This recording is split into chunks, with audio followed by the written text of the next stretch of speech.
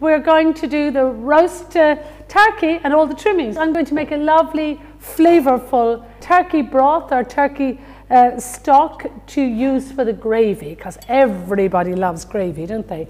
And we'll render that down until all the liquid turkey fat comes out, and we'll use that.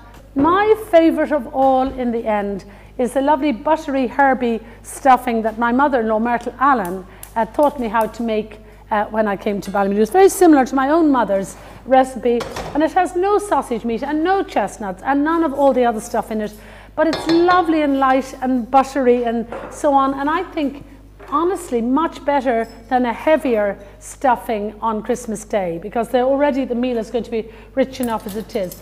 Now, and this was I'm so ancient, I remember life before electricity. I mean, you think I'm out of the ark, but anyway.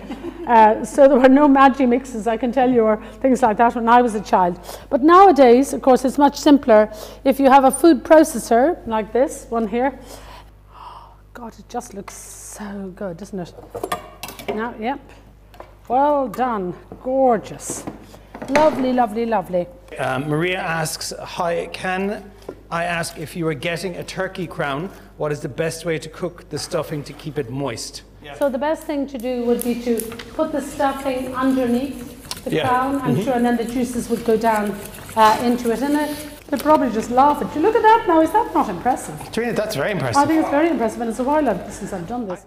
And what you can do then is you can put this onto the legs like that, bring it into the dining room, and you can go ba-dong, ba-dong, ba-dong, ba-dong, ba-dong. There we are. Nobody goes, oh, there we are.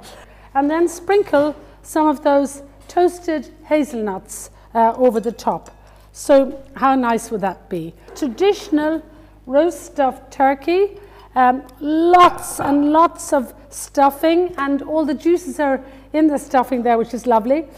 We have then Brussels sprouts, lots of lovely roasty potatoes. Why don't I put that bit of parsley on top of the roast potatoes? That's lovely.